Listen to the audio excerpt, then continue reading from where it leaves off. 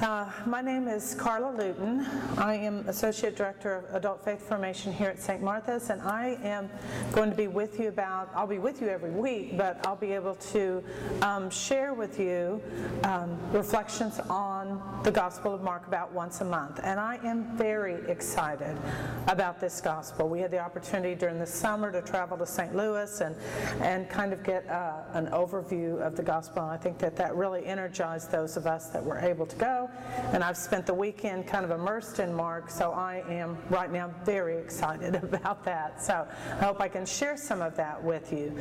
What I have the task of doing today is giving you an overview of the entire book.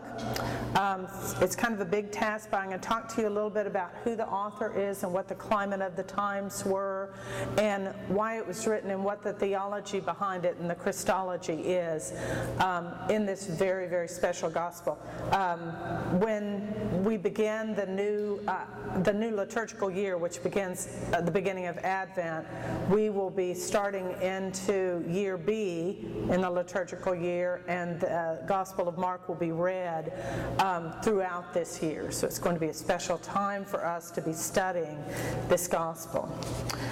During the summer, I was going through an old stack of newspapers that I had kind of collected over the year and didn't have time to look at, and I came across this. This was out of the Parade magazine, you know, that comes in the Sunday papers, and what it was is it was a collection of kind of facts, trivia facts about who we are in the 21st century living in America, and it was called America by the Numbers. And I tore this sheet out during the summer, and somehow I retained it and found it this week, which was, that alone is a miracle.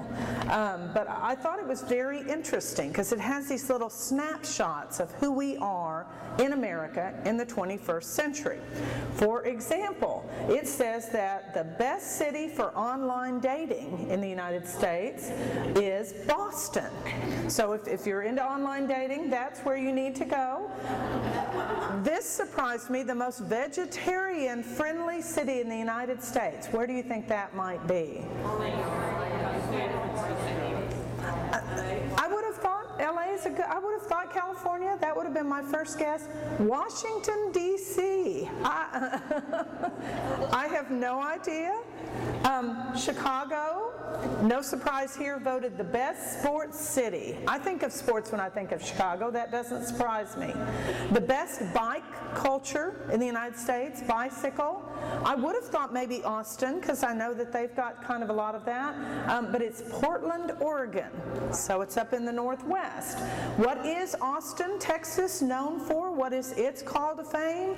They are the home of the biggest spenders. I thought that was very interesting. So if you're going to own a store, move to Austin. And then Miami Beach has the distinction of being the most tattooed city in the United States. So I kind of thought that was interesting, and I thought I would share that with you because a lot of people look at the Gospel of Mark as sort of a snapshot of the life of Jesus. It is the shortest gospel, and it is contained, almost all of the verses from Mark are contained somewhere in the Gospels of Matthew or the Gospel of Luke. We call those three Gospels the Synoptic Gospels, Matthew, Mark, and Luke, because they all are similar in telling the story of the life of Jesus. And Mark being the shortest one and most likely the first one to be written, there are 661 verses in Mark, and out of those 661 verses, 636 of them also appear in Matthew or Luke. In fact, for a long time, scholars in the church kind of dismissed this gospel because it was short and because the verses were contained somewhere else. So in the liturgical calendar of the Tridentine or the pre-Vatican II Mass, Mark was only read 3 times. So that was all we ever heard of Mark before that, because they would defer to Matthew or to Luke, and they didn't really see the significance of this gospel. Thank goodness now in the post-Vatican II we have the year B that's dedicated to the Gospel of Mark, so we get to spend some time in Mark. With the advent of biblical scholarship that took place a little over 100 years ago, it was at the turn of the last century, that thinking changed because scholars began to study this gospel and they began to see that Mark had very strong theological and Christological significance, and that taking into account the Church of Rome to which it was written, it was intended to remind the followers of Jesus that he also had suffered, and this gospel was meant to give them hope.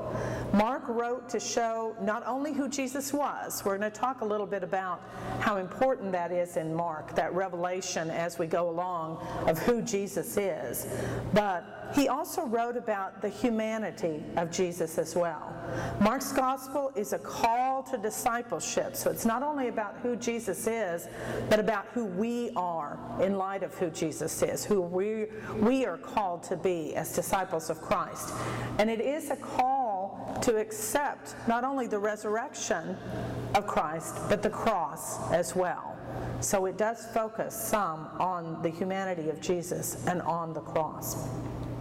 First, before we go back and look at this theology and Christological significance, let's look at the snapshot of Mark itself. First of all, let's look at the author. Who is Mark?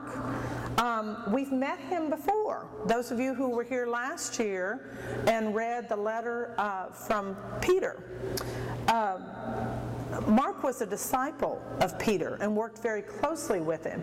In fact, when you think of Peter as a Galilean fisherman, and you think in terms of him being able to put down his writings, he didn't have a lot of knowledge of Greek. Mark was one of the people who did. So Mark was a scribe for Peter. And in fact, at the end of the letter of 1 Peter 5:13 says this, when Peter calls him Mark, my son, he doesn't mean that in the biological sense. He's not his biological son, but he's his son in the faith. Mark has been a disciple of Peter all along. He's also a co-worker with Peter at the church in Rome. Mark, or John Mark, as he is really called, many of them had two names at that time, the first name being sort of a more ethnic name, like a Hebrew name, the name of John, and then Mark being his Greco-Roman name. So he would have been known as John Mark, or more likely in the Church of Rome as just Mark, as we know him. He was probably just a young boy when all of the events that we read about in the Gospel took place. We meet him in the book of Acts. We meet him, first of all, in chapter 12 of the book of Acts.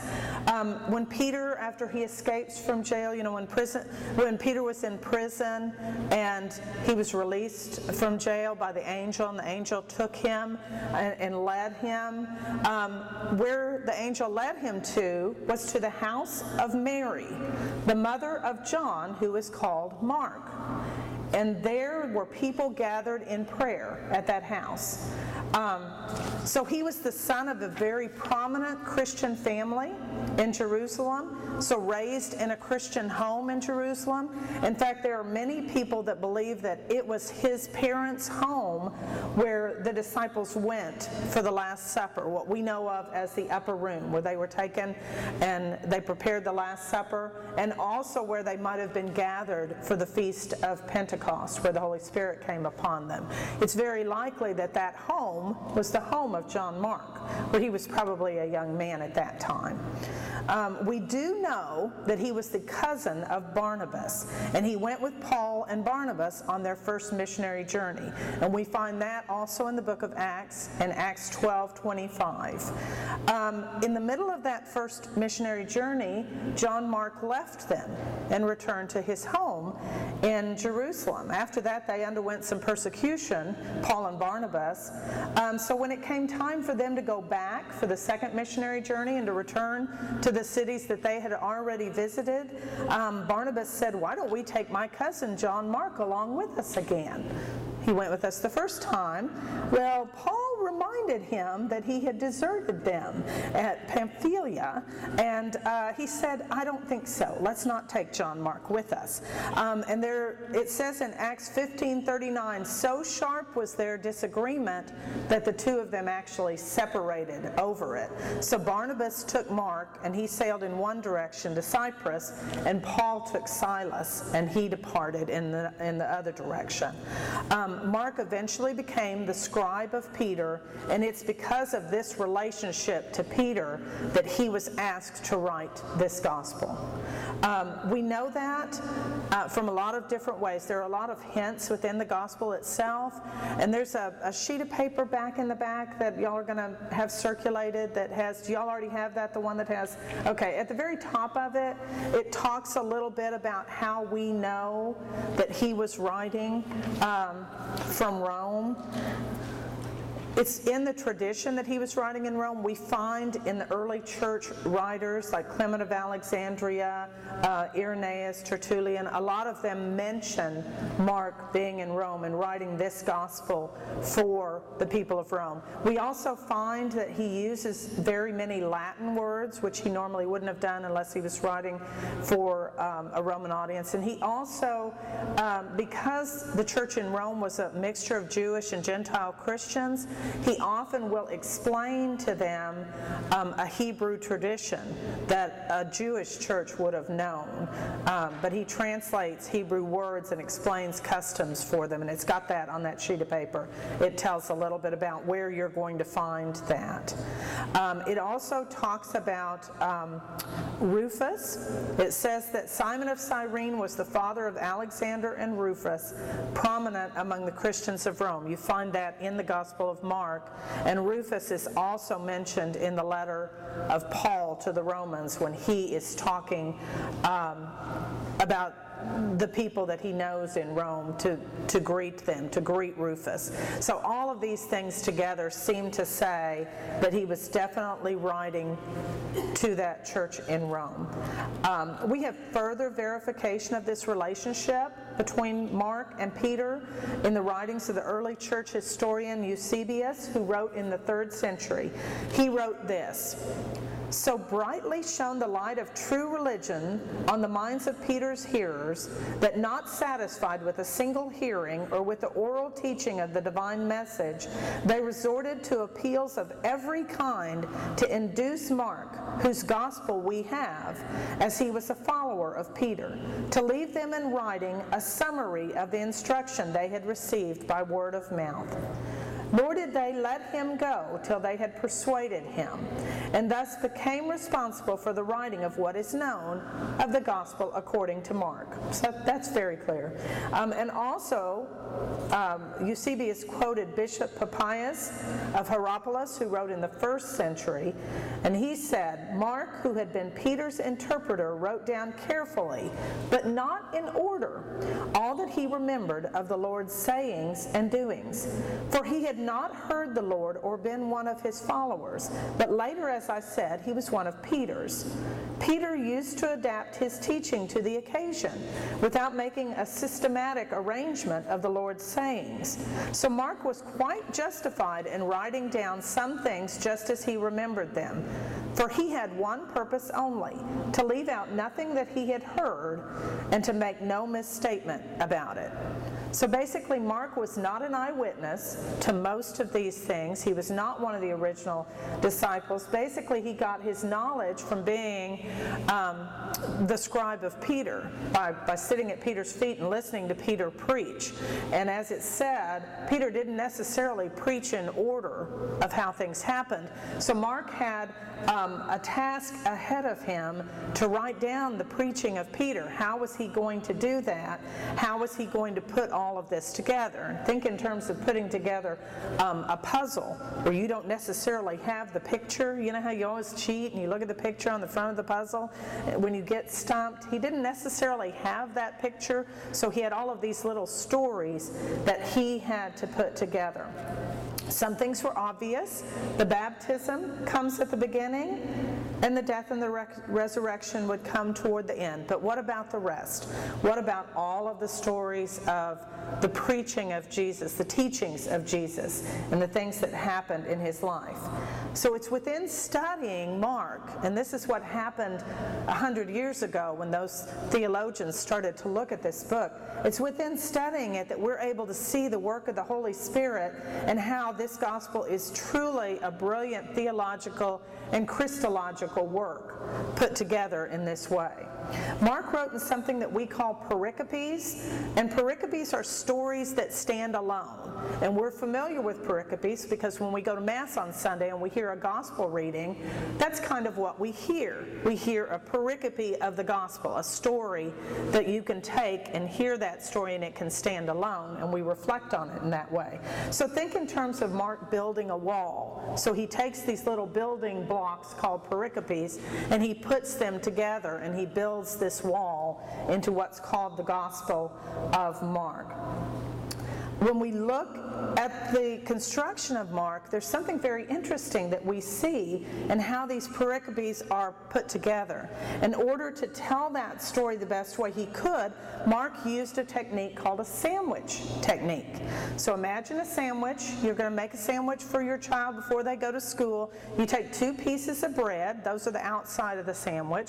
You're going to put some sort of filling in the middle, whether it's chicken salad or turkey. It's usually the meat of the sandwich goes in the middle. So you've got the 2 pieces of bread. They're similar on the outside, but not exactly the same. And inside is the meat, and that's the important part. So all through the story of Mark, you're going to see these sandwiches where he starts to tell a story, the first piece of bread, and then he interrupts that story and goes to something different, which is the meat of the sandwich, and then he comes back to the original story, and that's the other piece of bread. And when put together, then it focuses our attention on what's in the middle. So it focuses our attention on the meat of it. And as an example of that, and again on this sheet of paper, it talks about the sandwiches. It gives you some examples of that at the bottom, so you can look some of those up. What we're going to look at today is the one from chapter 11, where he curses a fig tree. Okay, it says in chapter 11, verse 12, "The next day, as they were leaving Bethany, he was hungry. Seeing from a distance a fig tree in leaf, he went over to see if he could find anything on it. When he reached it, he found nothing but leaves. It was not the time for figs. And he said to it in reply, 'No one will ever eat of your fruit again.' And his disciples heard it. Then he walks away from the fig tree, kind of forgets about that. That's the first piece of bread. In the middle, the meat of the story is the cleansing of the temple. They came to Jerusalem, and on entering the temple area, he began to drive out those selling and buying there. He overturned the tables of the money changers and the seats of those who were selling doves. He did not permit anyone to carry anything through the temple area. Then he taught them, saying, 'It is written, my house shall be called a house of prayer for all peoples, but you have made it a den of thieves.'" Well, then he walks away from that temple, the meat of the sandwich, the true story of what this is all about. And the next day we find him walking out of Jerusalem. Early in the morning, as they were walking along, they saw the fig tree, and it was withered to its roots. Peter remembered and said to him, "Rabbi, look, the fig tree that you cursed has withered." And Jesus said to them in reply, "Have faith in God. Amen, I say to you, whoever says to this mountain, 'Be lifted up and thrown into the sea,' and does not doubt in his heart, but believes that what he says will happen, it shall be done for him." So it may seem like these stories are not connected in any way, but he was trying to point to them that this life that the scribes and the Pharisees were living was was without fruit. It hadn't borne fruit, and if they continued in that path, then they were not going to have life. They were going to wither and die. That wasn't where life was in that life of the temple that had been created in the time. So that's one example of how Mark is going to use sandwiches to teach us theology. He's going to do that all the way through. Mark's gospel is a very human gospel. Throughout these chapters, we will see the disciples bicker and squabble. We will see them completely miss the point on more than one occasion. We will also see the humanity of Jesus. We will see him get angry. We will see him get tired and hungry. And we will see him sigh deeply, usually right after the disciples show how clueless they are. My favorite example is after he has done the multiplication of the loaves, not once, but twice. And they come to him and say, "We're hungry. We don't have anything to eat." You can just hear him going, "Did you not get it?" But they don't get it because it is a very human gospel, and it's a human gospel on purpose.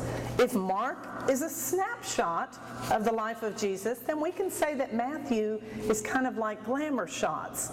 It's all airbrushed and corrected, everything taken away. But Mark is not. Mark shows the reality, warts and all. To truly appreciate this and understand why this gospel was written that way, we have to look at the climate of persecution that was taking place in the city of Rome at that time. When St. Paul wrote his letter to the Romans, which had been about 10 years previous, we saw the Church of Rome thriving, an influential church. And it was dealing with the issues of combining the faith of Jewish Christians with Gentile Christians. The Jews in Rome had been banned from that city at about the year 49. When you're reading the book of Acts, you see this in the story of Priscilla and Aquila, who have been banished from Rome, and they now have come to live somewhere else.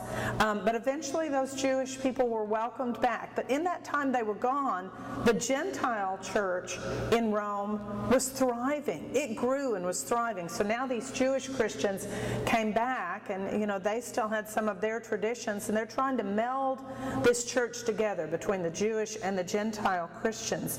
And that was primarily what they were dealing with. It was a very influential church, and both Peter and Paul spent time in Rome in that church. Well, all of that changed in 64 AD as fire swept through the city of Rome.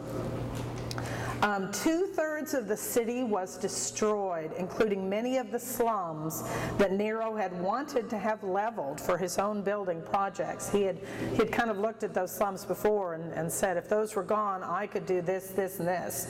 But when the fire subsided and the city lay in ashes and ruins, Nero showed no concern for the citizens that had lost their homes. He did not have any plans to rebuild those homes or those parts of the city. Instead, he went on with his own plan and started to build those magnificent buildings that he had wanted. Well, many of the citizens of Rome scoffed at that, and they were looking for someone to blame, and they said, maybe Nero started this fire on purpose. He didn't seem to do anything to put it out, and he doesn't seem all that upset that all of this area of Rome burned. I was telling Pam yesterday, if you ever get a chance to see the movie, a movie from about 30, maybe 40 years ago, Quo Vadis, that has a wonderful showing of this burning of Rome and what Nero decided to do. So Nero started to look around and say, well, who can I blame for this fire? I don't want to be blamed for it. Who can I blame? So he decided, well, I'll blame it on the Jews, because the Jewish sector of the city had not been destroyed. It was still intact. But his wife was a supporter of the Jews, and she intervened and asked him not to blame them. So he then decided that he would put the blame on this new sect of believers, and that was the Christians. What followed was an unspeakable period of cruelty and persecution.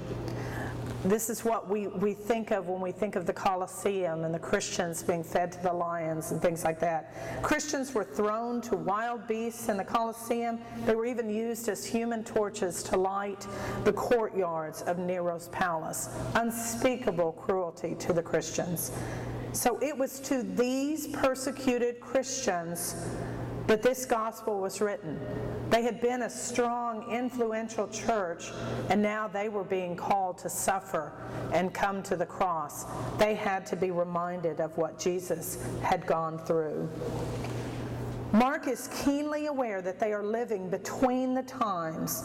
Their faith is firmly anchored in the risen Lord, but they're living between the resurrection and the realization of the kingdom. In other words, life in the here and now is real and earnest, and it can be very grim.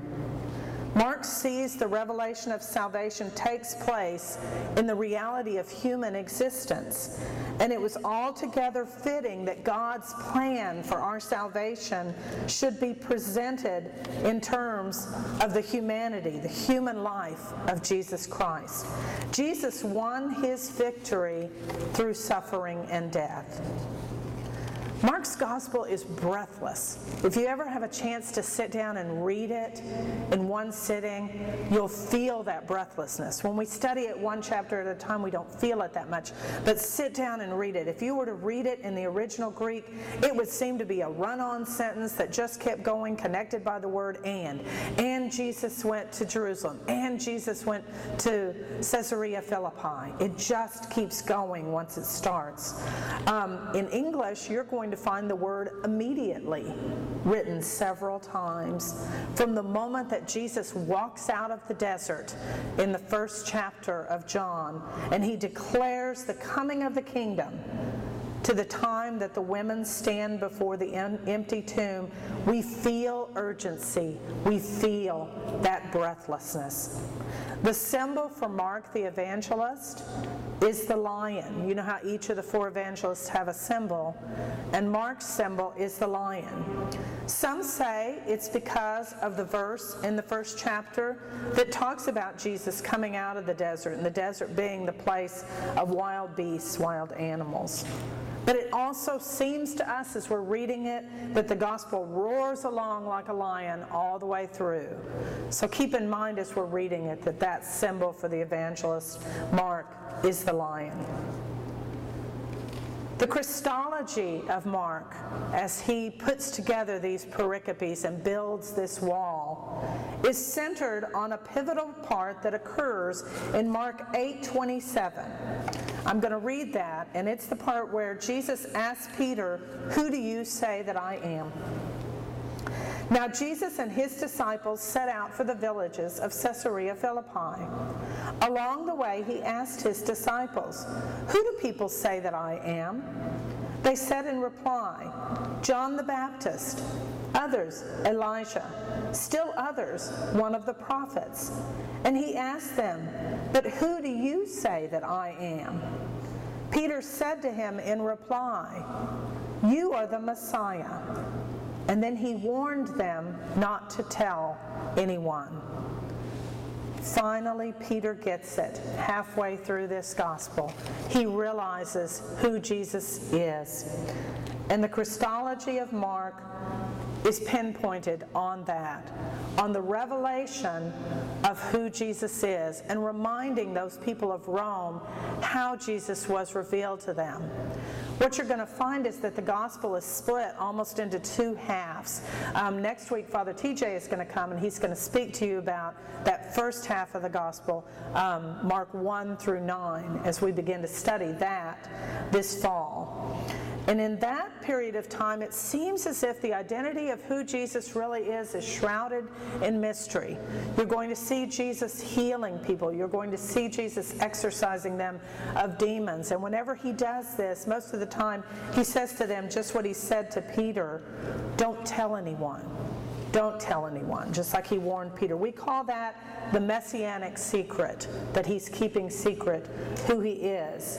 Well, in the second half of the gospel, we see Jesus being revealed, who he is. He is the Messiah, the Son of God. And just keep in mind, this is a reminder to that Roman church that he did defeat death and suffering, and that is who he is. Wilfred Harrington is a commentator that wrote on the Gospel of Mark. And this is what he said about the Christology that we find there. And I found it very moving, so I wanted to share it with you too. He is Christ. He is the Son of God. He is the Messiah. But he is also the suffering Son of Man who walked a lone path to his death, who died, as it seemed to him, abandoned even by God. Jesus was one who was glorified because he accepted the kenosis, or the self-emptying of himself, of his life and his death. It was not until he hung lifeless from the tree that he was acknowledged by men as the Son of God. The originality of Jesus flows from the contrast between his heavenly authority and power and the humiliation of his crucifixion. Mark's messianic secret is designed to reconcile two theological affirmations. Jesus from the first was indeed Messiah, and yet had to receive from the Father, through the abasement of the cross, his title of Messiah. Therefore, Mark's way of discipleship is that of Romans 8:17. We are fellow heirs with Christ, provided we suffer with him, in order that we may also be glorified with him. The way of discipleship has been firmly traced by Jesus himself. If any man would come after me, let him deny himself and take up his cross and follow me. The Christian must walk the same road that Jesus walked. The disciples in Mark are painted in their fragile humanness. Through them, Mark stresses the vital importance of coming to know Jesus. This concern accounts for the unbelievable obtuseness of Peter and the rest. All of us should have the honesty to see ourselves in those disciples. They had been called by Jesus, and they had responded to his invitation. And Jesus bore with them in loving patience. So the snapshot of Mark is one of humanness. It's one of reality, of suffering, and even of death. A reminder to those disciples that were living in Rome at the time that it was coming to the cross that brought them to the resurrection of Jesus, and how we too now can see ourselves. Thank goodness that this gospel paints the human side of those disciples. As we watch them stumble and fall again and again and again, we can be thankful that Jesus was patient with them and that he's patient with us. The gospel comes to its climax at the very end when the revelation of who Jesus is actually revealed not by one of these disciples, but instead by a Gentile, by a centurion, a Roman centurion. These words are at the very end. Jesus gave a loud cry and breathed his last. The veil of the sanctuary was torn in two from top to bottom. When the centurion who stood facing him saw how he breathed his last, he said, "Truly, this man was the Son of God." May the Holy Spirit be with us this year as we go forward and we study this beautiful gospel, as we see how Jesus revealed himself, as we allow him to reveal himself to us as well. Thank you.